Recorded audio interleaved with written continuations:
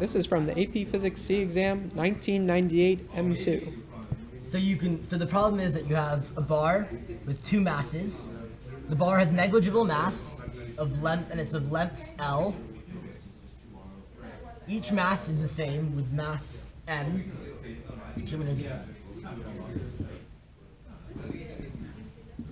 And you've got another object over here traveling this way with initial velocity v0 and mass m. The first problem is to describe the kinetic energy after the collision. So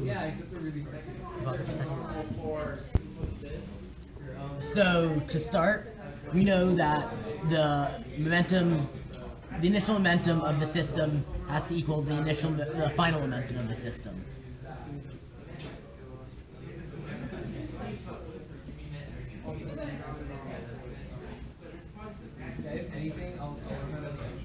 You know the initial velocity is v naught. The initial mass is so the initial momentum of this is mvo, and the initial momentum of this, add the two together, is 2m times 0, because it doesn't have any velocity. The final momentum is the whole system, which has mass 3m and velocity vf, and that's what we're going to solve for. So if you simplify this, that's mvo equals 3mvf.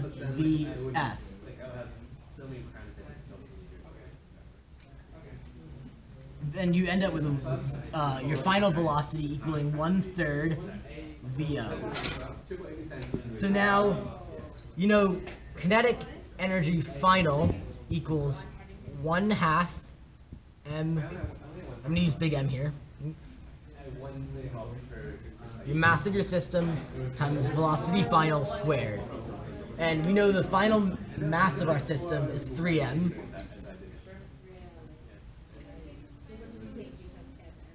And velocity final is 1/3 VO. Simplifying this, you get 1/3, or 1/2, or 3/2 m times 1/9 VO squared. This becomes 1/6 mVO squared. So the next part of the problem is to find the change in kinetic energy, which is kinetic energy final minus kinetic energy initial. And we know the kinetic energy final we just calculated was 1/6 mVO squared. And we know the initial kinetic energy of our system is just the kinetic energy of that, because this is at rest. And the kinetic energy here is 1/2 mVO squared. Subtract the two, you get 1/6 minus 3/6 mVO squared equals negative 1/3 mVO squared. So now, in part B of the problem, we have a similar setup, except the mass went from here to here. Now it's striking at the very end of your bar. And the first part of the problem is actually not to do anything with velocity, it's to calculate the center of mass of your object from the left point over here.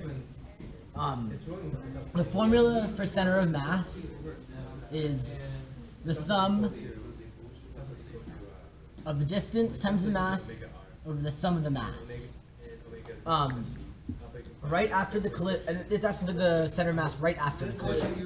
And so right after the collision, our mass is 3m, 1, 2, 3. And the sum of the radiuses, here it's m times 0, because it's 0 distance from the end. So that's 0. Plus, you'll have 2m, a whole L distance away. Plus 2mL. Simplifying this gives you 2/3 L. And that's about here, this is now your center of mass. The next part of the problem is to describe, did you pause it? The next part of the problem is to find the velocity of the center of mass after the collision. Because the velocity of this object linearly was in that direction, you know your center of mass is also going to have that linear velocity.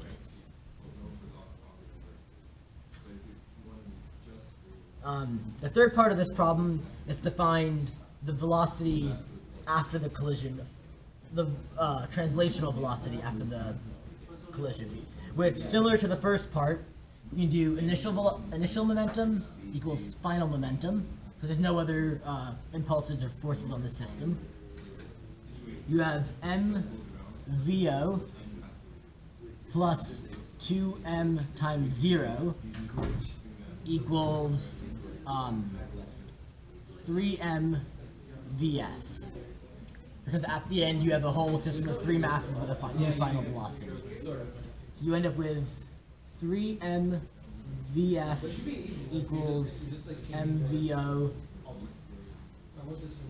vf once again equals 1/3 vo. The next part of the problem asks for the angular speed right after the collision. So we're going to use angular momentum to solve this part. Our initial angular momentum is going to be the cross product of the linear momentum and the distance from the center, from the axis of rotation to the mass. So that's going to be mv, or mv naught, times this distance. So that's going to be 1/3 L, and then the sine angle between them, which is going to be 90 degrees. So initial angular momentum becomes 1/3 mv naught L. Okay. So then the L final is just going to be moment of inertia times angular speed, and this is what we're trying to find in this problem. So there are no external torques, so the angular momentum is going to be conserved, and we have that I omega is going to equal 1/3 mv naught L. So we need to find moment of inertia. The way to do that, we can just use our moment of inertia definition. So every mass times the radius squared. So we're going to have 2m times 1/3 L squared plus m times 2/3 L squared. So m times 2/3 L squared. So we can do some math. That is going to come out to, I'll save you the trouble of the math. It's going to come out to 2/3 ml squared. So we can plug that in here. 2/3 ml squared omega equals 1/3 v naught L. So we can cross some things out. And we're going to end up with, if I start over here, we're going to end up with 2L omega equals v naught. So it turns out that the angular speed is going to be equal to v naught over 2 times the length of the rod. So the last part of the problem asks for the change in kinetic energy before this collision, right after the collision. Initial kinetic energy, half mv naught squared. Now, you have to remember the kinetic energy final is going to involve translational kinetic energy and rotational kinetic energy. So we have so 1/6 and V naught squared plus half I omega squared. So, change of kinetic energy, K final minus K initial. So we have 1/6 V naught squared plus half. Let's substitute some things in, shall we?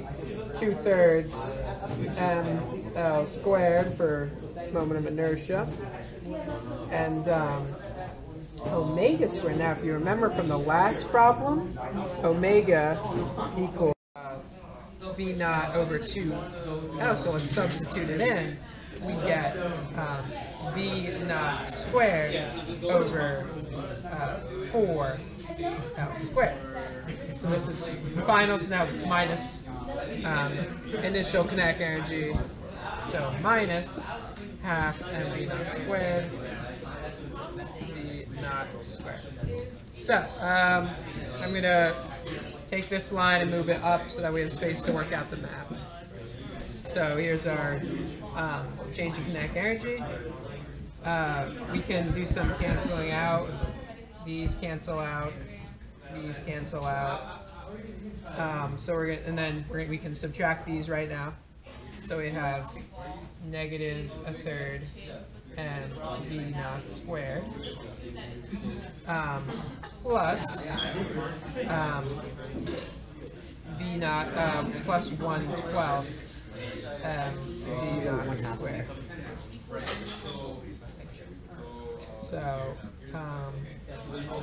then just you get your final answer. You add these together. So,